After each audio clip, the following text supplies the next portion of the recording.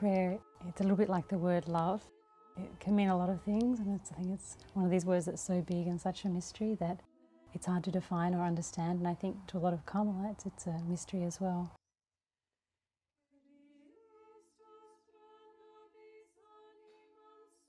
But Holy Scripture gives us so many beautiful images of prayer, of what prayer is, that we can find even way back in the Old Testament at the beginning, where it says Enoch walked with God.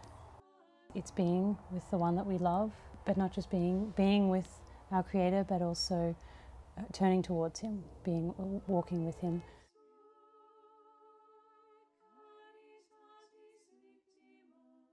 It's a companionship, but it's most of all a movement of the heart away from created things and towards our Creator.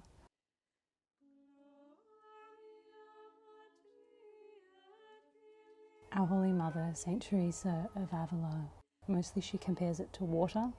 Without water we can't have life.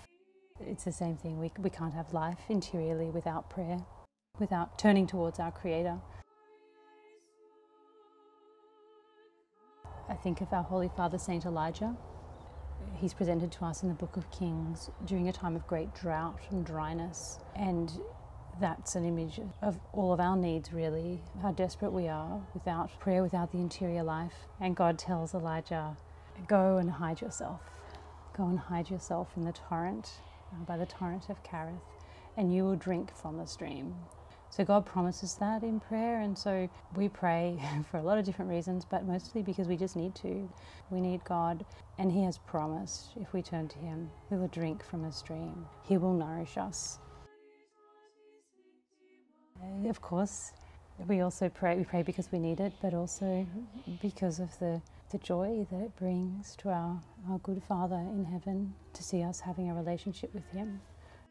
Every time a soul turns towards God, even just for a few seconds, we can think of the joy in His eyes to have that relationship restored with one of His creatures. There are so many different methods of prayer, but we're very fortunate as Carmelites that we have been given by the Church a way of life that exteriorly matches what we're trying to live interiorly. Carmelites would say we pray by living our life. So our life draws us into that mystery of prayer.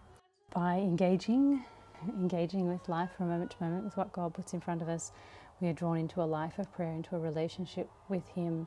Because for Carmelites, we are called by our holy rule to pray always. Pray always, meditating day and night on the law of the Lord. By living with our eyes fixed on Christ, everything we do becomes a prayer. Carmelites make 2 hours of mental prayer each day.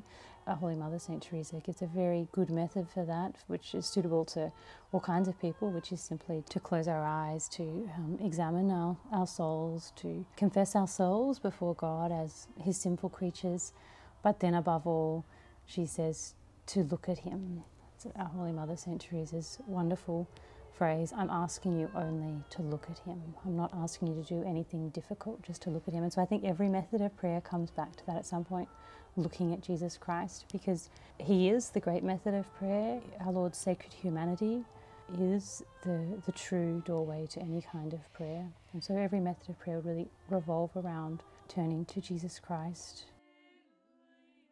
That's why the Eucharist is so important, because it's this beautiful, abundant place where we find the sacred humanity of Christ. And that can be, of course, through the Gospels is a wonderful way of doing that, but also through the reality of His presence. So prayer is very much becoming aware of a reality. I think a lot of people think that the interior life or the spiritual life is imagining something, being good at imagining something, pretend, or that's not really there. But in fact, prayer is to engage with a reality, something that's so real, but because of our brokenness, because of original sin, we're blind to. And that reality is that we are living always in the embrace of God.